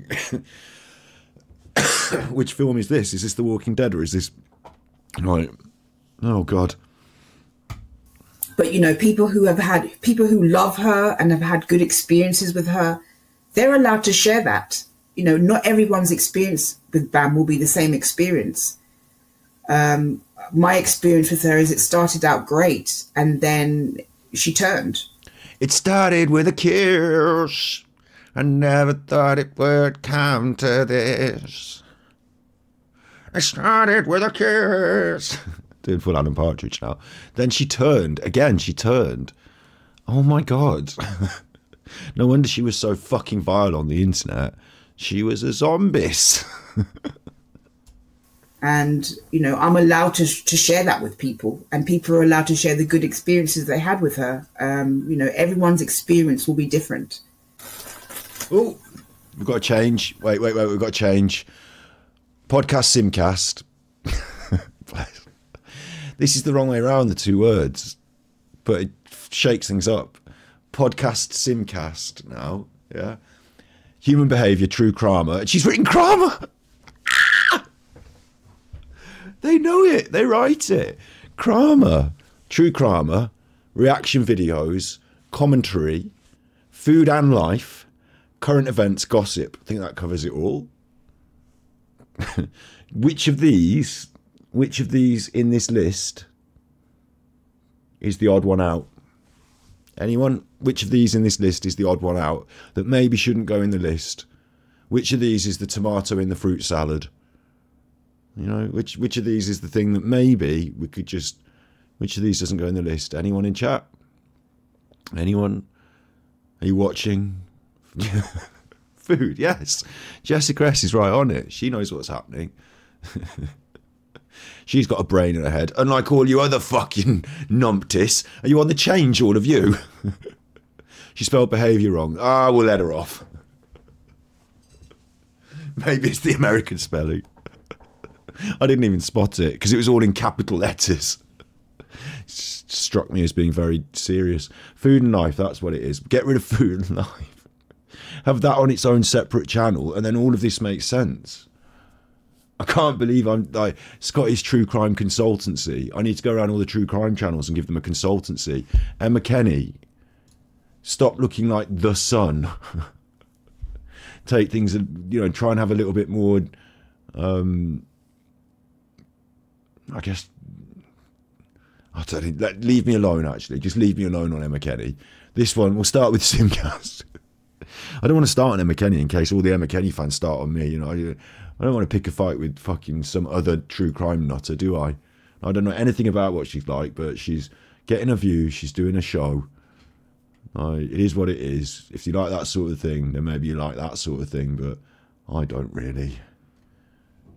I mean, it has become quite popular on the internet as a general thing, but the way it's done on certain channels, doesn't matter whether they've got success or a bit of gloss, like the way it's done in terms of this constant, for me, it's the constant pumping out of horror, of like, today's Tuesday, so forget that horrible murder I was talking about yesterday, here's another fucking horrible murder of a child. Right, I'm glad I've made my money, I'm off on holiday. Like, you know, it's that sort of vibe that I just think, fucking, I don't vibe with it. I do not vibe with it. I'll leave that well alone now, forever. Who are you talking about? Leave Emma alone. You all like Emma, fair enough. I don't. Look, who is she? Who is she? Who's who? I did say that one-on-one... Snippy's is building a garden bed. It's night time. It's night time. And also, it's not Mother's Day in America. You have different days. But in the UK, it's Mother's Day. But we don't really do a big thing at my family. But other people do. I don't know. But like... She's on at 7. Don't promote. Look, I've accidentally promoted her now. Don't watch her. Don't watch her. I'll tell you what it's going to be like. Oh, shocking horror. A poor child had her fucking teeth bashed in. You won't believe the shocking horror of the poor child that's had their fucking teeth bashed in when I tell you all about what a fucking horror show it was. And the police and the true crimer join me again for another really, and like with sound effects going, dong, cracker, cracker. And like, you know, like, come on. Come on.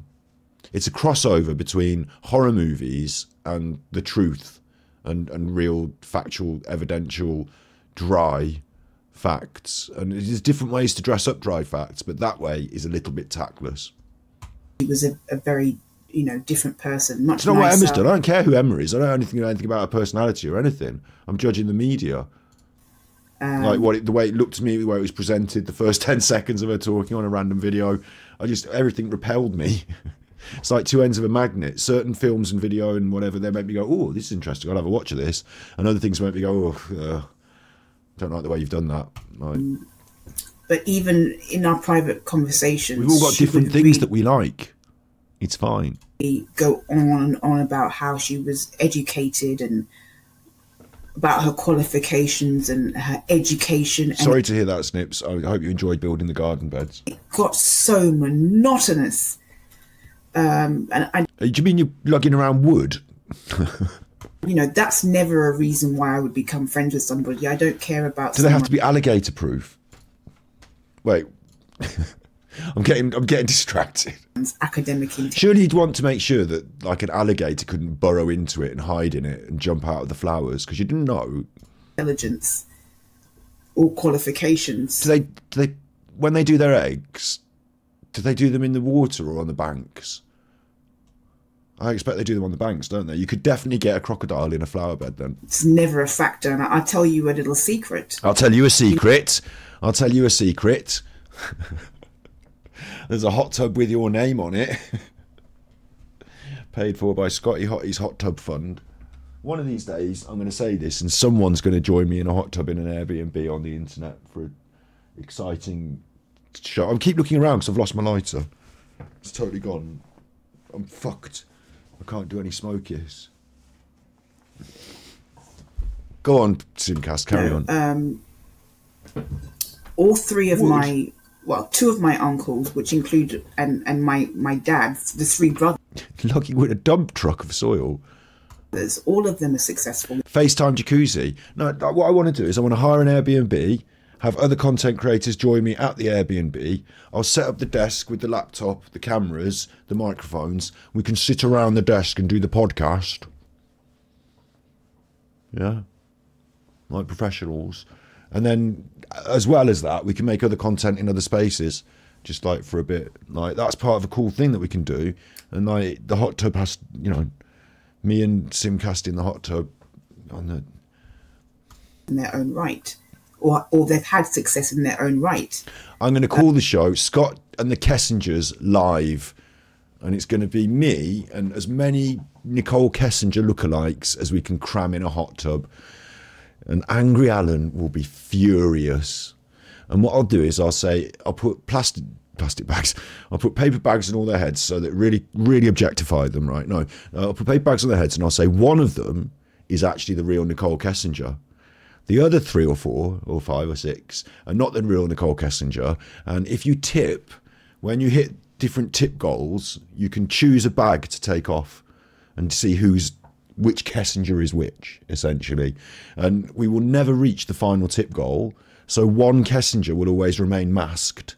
And I'll say, that's the real Kessinger. You just never got to take the bag off her head. And that can be a proper plastic bag's not paper. That can be a proper, this can be the show. It's not misogynistic if it's about Nicole Kessinger and it makes Alan angry. So we'll have all different Nicole Kessingers in a hot tub. And we'll do it as a live stream. Big ups JJ Kane. Obviously, JJ Kane just joins in the stream and understands exactly what's going on. Because I'm here saying I'm going to get loads of Nicole Kessingers in a hot tub. So nothing changes, does it? So I'm going to get loads of Nicole Kessingers, get them in the hot tub, right? They'll all have masks on, not bags on their head because it's objectification. The brown bikini's bad enough. But what we're going to do is they'll have masks. So the masked Kessingers, that's it, like the Masked Singer. It's the masked Kessingers. And they all on the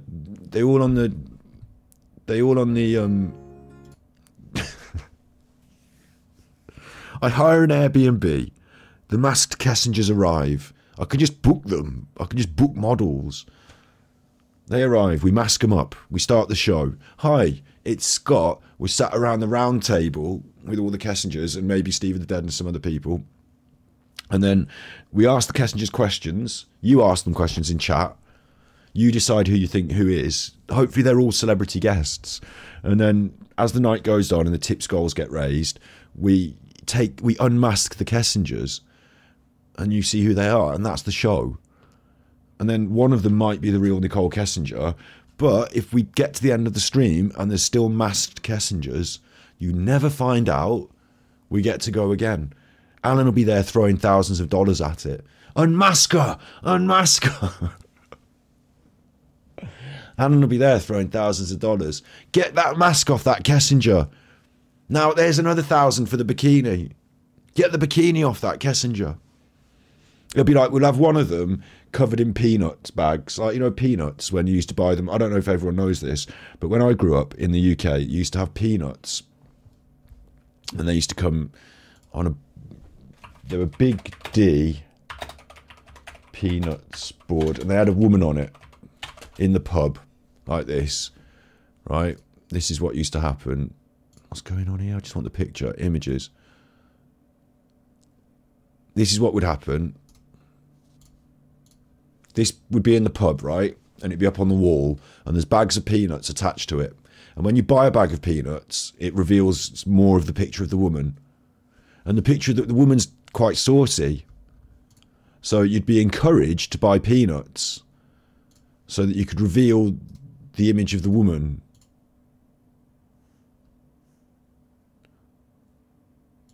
I mean, I was just a kid, so I didn't think, you know, I just like the peanuts, please, but there was a picture of a woman on it, and the more peanuts that would get bought, eventually there'd be like an end. And then I suppose what would happen, this is probably a bad system, because what would happen is, once the woman is revealed, yeah, like once she's totally revealed, all the peanuts have been bought, they put up a new board, don't they? So instead, no one would buy the last bag of peanuts. Just leave the last bag of peanuts up there, huh? Because, you know, you don't want to take the last bag and then they change the board. But the peanuts would be attached to a board with a picture of a woman on it. What's that got to do with what I'm talking about? I can no longer remember.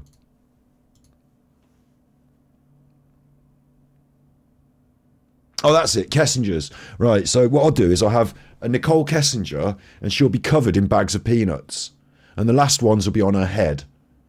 So as the tips come in, I'll pull off bags of peanuts. You will gradually reveal the Kessinger until you get about this far up her head, and then the stream ends suddenly, and that's the end of the stream.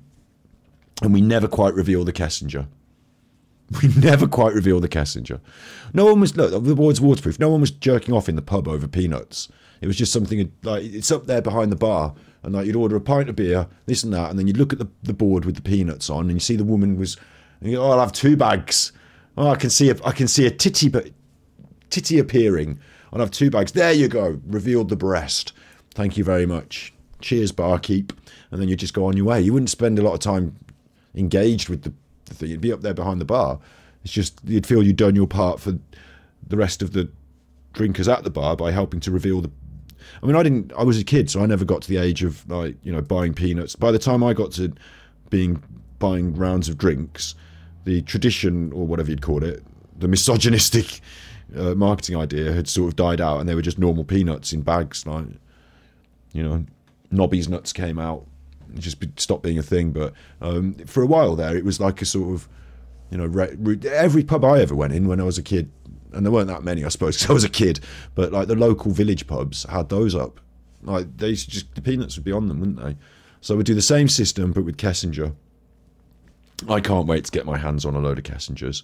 When I get this, when I get to doing the numbers that Emma Kenny's doing, I'm not just going to sit in a fucking room and talk into the camera. Like, I'm going to get doing stuff. I'm going to get Kessingers.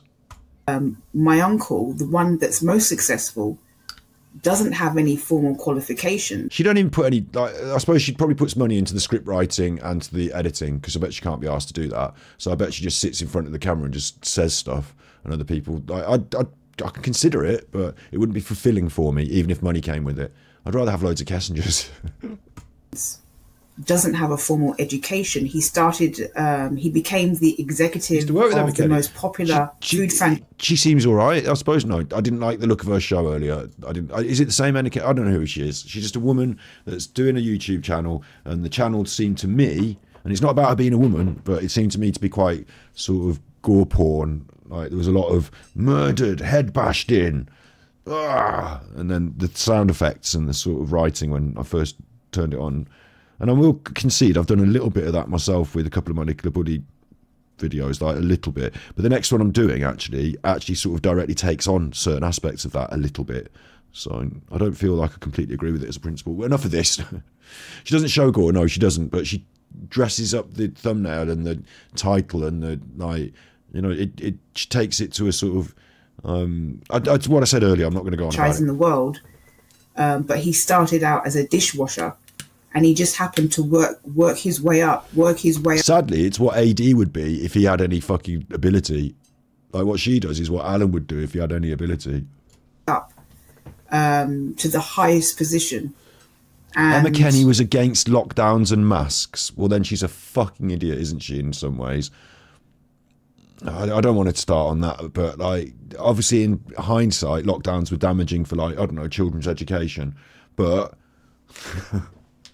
like, I don't even start me on stuff like that. Like, don't even start me on that. I'm not.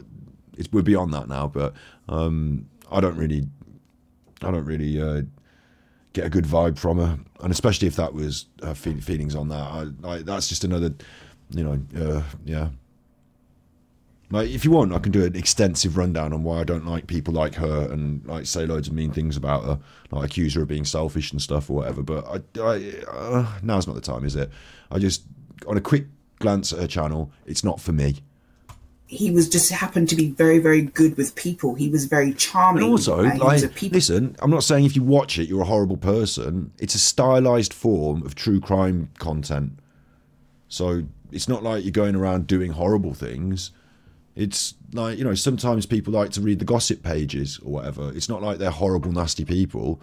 Like, it's just a sort of, like, hamburgerization of the content in a way. But I don't really vibe with myself. So, person, and he just managed his life very well. He had a strong work ethic, but he doesn't have formal, a formal education or anything like that. And he's probably worth between 3.5 million to 5 million. Has a huge, has a very large house in a very nice area. Okay, so there's another nuance to it. She was advocating for abused children that were locked away due to lockdown. Yeah, that's an interesting point. Like, yeah. But he was, he was very narcissistic. All three of the brothers are narcissistic, and that includes my dad. And they're all successful in their own right. And my dad and my other uncle, who is a lawyer with his own law firm, they have more formal education than the more successful brother. But anyway, this particular brother, who's the most successful and the executive of a food franchise, And I used to be very close. Like, for whatever reasons, I think it's a complex layer cake, but I don't vibe with whatever Emma Kenny was projecting. And I think what underlies it is a sense of morals, ethics, perceptions, a sort of self-oriented, Randian, like, you know, we live in a capitalist society that tells you to love yourself and that you're the most important one, and, you know, main character syndrome, like, not narcissism, but, like, you know, like, it's not actually, like, pride is not a virtue, yeah, but it is treated like one. So there's a whole complex layer of stuff there that I can't quite say in one sentence, but just looking at the content and the way it was presented, I got a vibe and a feel, so it wasn't really for me. Some of the stuff you're saying in chat also, I don't really, I think I would have agreed with some of her thoughts and feelings on stuff like that. But thankfully, I just don't have to watch any of her content or care who she is. So, like, she's come up now, and it's been a bit of a thing, but it's not really a thing, is it? It's just a nothing. It's a no thing. So. When I was young, he's one of these people, you will go out with him at a function and he'll find a woman to charm. Once we were sitting around a table and he was talking to this woman and he completely charmed the pants off of this woman. She got up to use the bathroom and he turned to me and he started telling me how, you know, he thinks this woman has fallen for him, and, you know, started laughing at her basically because he just thought he had her in the palm of his hand. And this is the type of person he was. On the surface, successful, nice, charming, but he thought he was smarter than other people. And he shared his tricks and his tactics and his secrets with me of how he charmed people. And I honestly think that his charm is one of the keys to his success. Who are we talking about? But, you know, he didn't have the qualifications. He didn't have the education. What he had was a strong work ethic and a way with people, that he could charm people. That was the key to his success. So, you know, qualifications, they're just a piece of paper. PCTV, interesting you should say that, because that's the vibe I felt from that content as well, was that an independent person making YouTube videos, like, you get to a certain level where you can then hand over some of the work to other people. Or it might have been that she started out with that work being done by other people and it's built because of it, because it looks like it's churned out at a rate that any individual would find difficult to write, edit, record, produce. Like, you would have to, in a 3-day process, you would have to research and write the video in 1 day, record the video on a separate day. It takes an hour to record it, I suppose, with messing about and fucking up, maybe a bit longer than an hour. Yeah, like, so a couple of hours, an afternoon. Like, then you have to, or a morning, and then you have to edit it. So you've got that day and the next day to edit it, and it has to be out on YouTube. Okay, you can wait a couple of days because you've got another video in the pipeline, and if you get a few backed up, you can release the one before it and the one before it. But she's on a sort of constant work. If she's doing it herself, all on her own, and there's nothing wrong with hiring an editor. There's nothing wrong with hiring a script writer. But, like, it takes away the personal authenticity of what you're doing in a way, doesn't it? You sort of turn up and read the script. What is it today? I don't know. I'll learn when I read the script, I suppose. Like, you know, it takes away a certain personal authenticity in some ways. Or she might be writing all the scripts and then someone's just doing the editing for her, you know, to take that burden. It might be somewhere in the middle, but it felt very churned out, formulaic, like, produced. So she does 2 full days of recording. I don't understand that, really. Like, what? And then they just make loads of videos out of it. Maybe it's that, yeah. Like, I don't know. Alan's going to be on Wumble. Okay, we'll have a look, maybe. I wanted to play my game today. I'm not saying that. What is crime? Crime is true crime is a content on the internet where people talk about true crime, yeah? And then Krama is what we're doing now, where we talk about the people that talk about true crime, or what they were doing when they were all having a row about the Rusiks, or Alan's haters and them holding him to account, all the drama that goes along with it. The drama that goes along with true crime is true crime. Education isn't important. Both my parents. I mean, she's on to it. Listen, fair enough to her for living her life and doing whatever she wants to do. It's not beyond the realm of possibility that someone could do a bit of a sort of, you know, tabloidy approach to true crime and be successful with it. I'll just leave her at that. She doesn't vibe with me. I don't vibe with her. I don't like her way she presents what she's doing, and some of the stuff you're saying in chat about some of those political things. I'm not really but then it's just you people saying in chat stuff, and like I imagine if I bumped into a event, I'd just be polite and then just not talk to her very much and then just move on. Like, I don't have to fight a battle against the woman. It doesn't offend me that much. It's just I wouldn't watch it, if that makes sense. Like, it's not my sort of content.